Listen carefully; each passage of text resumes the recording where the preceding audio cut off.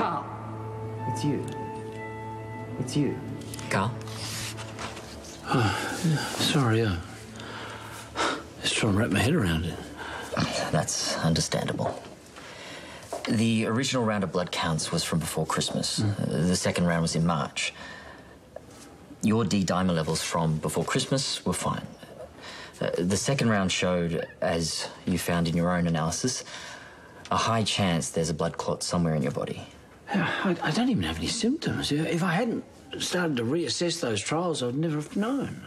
Well, the lack of symptoms could mean it's only partially obstructed, but we need to find out for sure.